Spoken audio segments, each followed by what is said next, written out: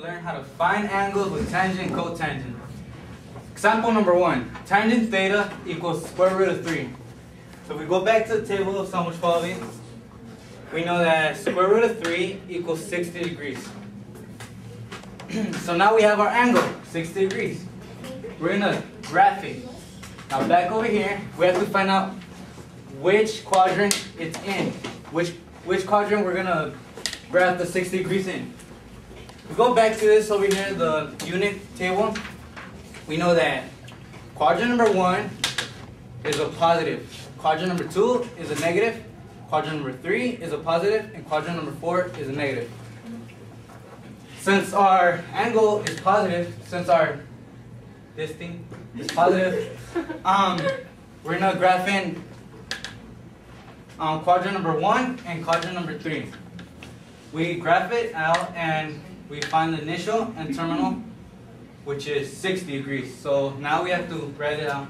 60 degrees plus k times 180 degrees, where k is the element of integers. You can do the second one also, but it doesn't really matter because since it's a line, anything you add to this equals 180. Example number 2. Cotangent of theta equals negative square root of 3. It's going to get a little complicated because of this little negative sign.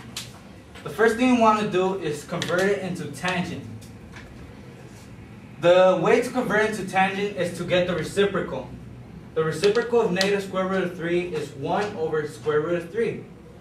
But we find ourselves having a problem here because the denominator is not rationalized. So we have to rationalize that denominator. So what we do is multiply 1 over square root of 3 times square root of 3 over square root of 3, which you get a product of negative square root of 3 over 3. Now our denominator is rationalized. We're good. But we also have to find out which quadrant that one's gonna this one's gonna fit in. And we also have to find out the angle. The angle of this one is 30 degrees, as you see right here. So we have our angle now.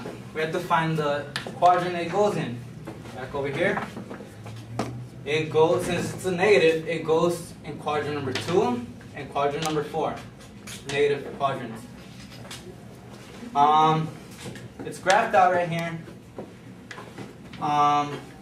We start initially and we end up in the first 30 degrees and we get 150 degrees. So we have to write it out. 150 degrees plus k times 180, where k is the element of integers. You could do that for the second one, which is 330. Write it out also. But remember, you only have to actually write the first one. The second one's not really that important.